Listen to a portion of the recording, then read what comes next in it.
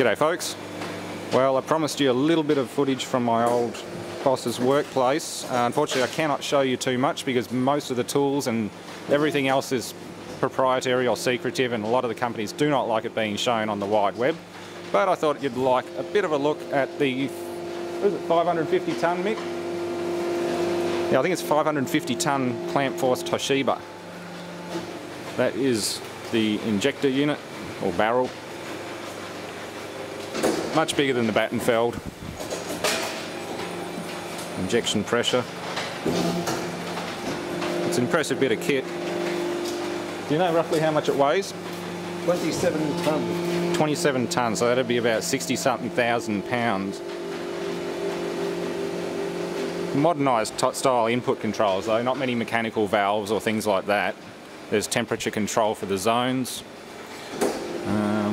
Heater voltage indication. Oh, you can select between heaters to make sure they're working properly.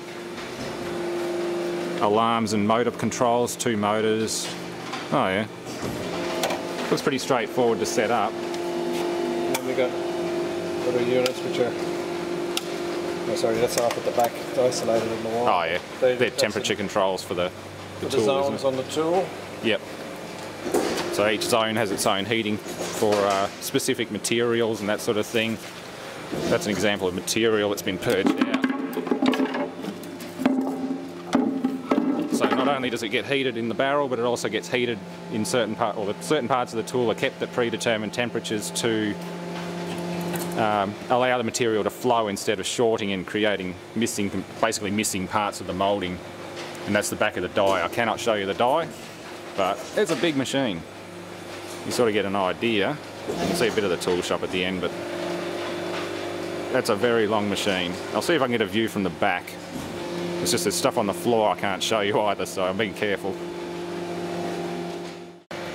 And the back, that's behind the moving platen. You can see the main ram, sort of.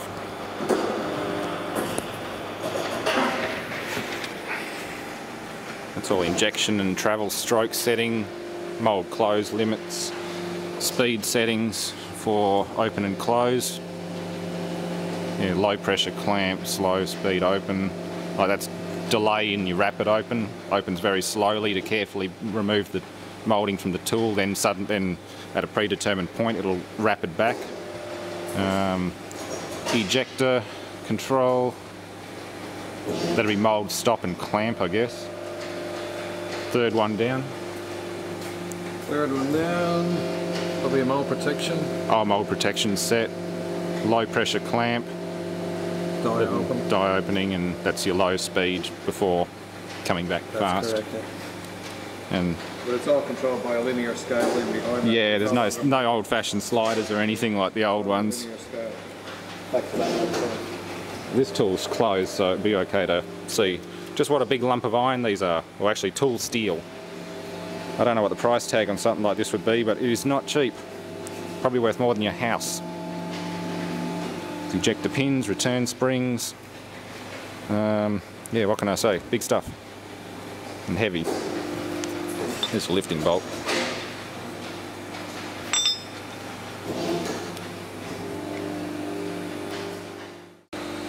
Now this is the back of the machine. That's the main ram. It's got fluid into the input. It's a tank breather for the hydraulic tank, which is in the base. Again, Mick said it weighs 27 tonnes, so it's not the kind of thing I can just haul home. Not that this one's going anywhere, I can't just buy one at auction like he did. It's about $5 grand, not bad. To get something like this for $5 grand is an absolute bargain. And again, you've got power outlets. I can't show you the tool that's in there, but you can see the end of the ram, and that's it. Just a straight single ram. It's the end of the tie bar. That's a nut to retain and tension the tie bar that goes through this back platen or back ram support. There's a safety guard. That's a water heater. Heats the water that circulates through the tool. You've got chill water from a cooling tower. There's compressed air and other stuff. That's hydraulics for hydraulics that go to the platen. Yeah, there's a motor, hydraulic pump, back platen. This is the fixed platen again. I've moved past the tool. It's hydraulic valve blocks for control, main injection unit again, feed hopper on top. Material gets fed in through vacuum or just manually, bags. Is there another motor on here? No, that's the main pump motor. It's a Toshiba 3-phase, 415 volt, 87 amps, 50 horsepower. So it's 50 horsepower hydraulic pump.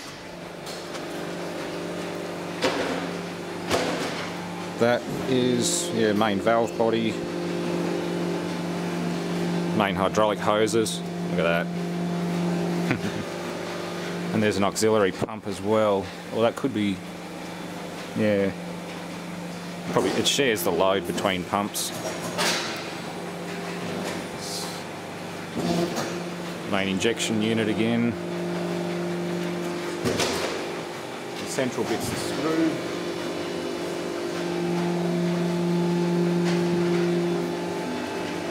Yeah, that centre shaft spins. That's the screw that melts and feeds the material through. When we dismantle the one that I've got, you'll have a look and see what that looks like. Just a smaller version. And that's about all I can really show you. Pretty good. Fairly heavy. Not the kind of thing you'd fit in your back garage.